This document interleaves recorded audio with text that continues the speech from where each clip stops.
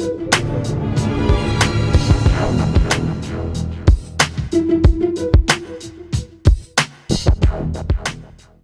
go see what the worm bins, where we raise worms all year long. And they're over here, and we have 2 bins that have worms in them. And I'll show you both bins. So this big box is just made out of wood. And you can see on the inside of the box, there's no paint or anything. And you can see little bugs, those all help digest food. All of the worms and the bugs that do composting are called digesters. And so the worms that we saw over there, we're trying to grow worms over here. So we feed them bits of cardboard. You can see that. You can see lots of leaves in here. And then we feed them food. So right now, we're trying to move all the worms from this side of this box over to here. So the only place we're putting food for the worms is on this side.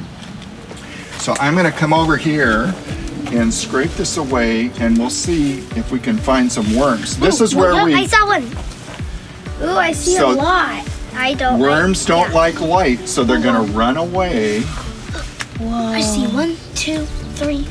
I see like a gajillion. And 7, so you can see a little bit of food in here. This is the kind of food that we feed them, like lettuce and green things and the vegetables and stuff out of your kitchen scraps. Wait, but why do you put cardboard in there? Won't that hurt the worm?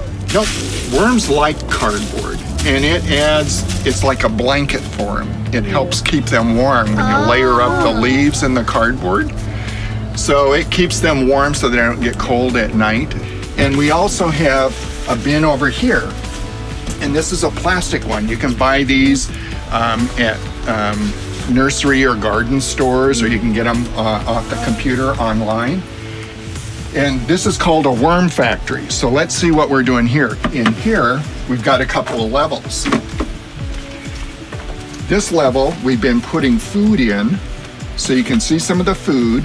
You can see the cardboard that helps keep them sheltered. The worms. And so how do you think the worms get from down here up to here?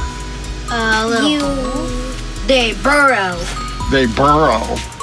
So the bottom of the bin, Oh, yeah, there is holes. there are holes. Is there a worm hanging out there? Oh, yeah. I see some worms. Worms It's going back out. in, and it's right there. Oh, I think those just tried to climb in because there's one right See, there. and there's one right there. Yeah, so they they were still have probably some trying to food climb in. here.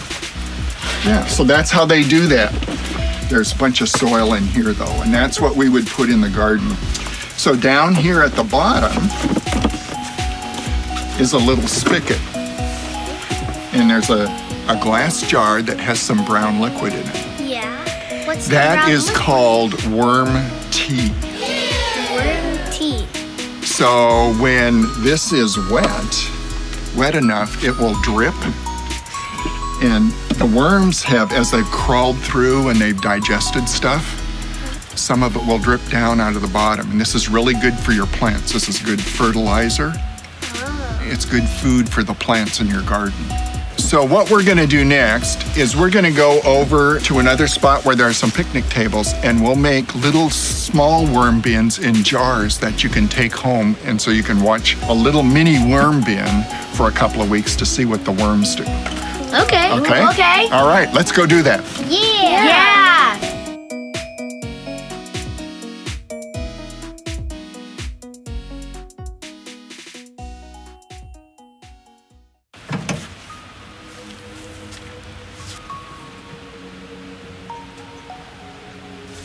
Sienna, look what we made. Yeah, look. Wow. Oh, wow. What is that? Worm habitats. Oh, my God. There's worms in there? Yeah. and Here's one of my wormies. Wow. And this is mine. Oh, wow. We got some oats, some food waste, definitely some wet soil, and some sand in there, all for the worms. Yeah. And they don't like dark, so you have to put these dark papers here. Making worm habitats. Wow. Fun indeed. Looks like you guys just completed another STEAM activity. Really? Yeah. Let's go. Way to go, guys. The last one.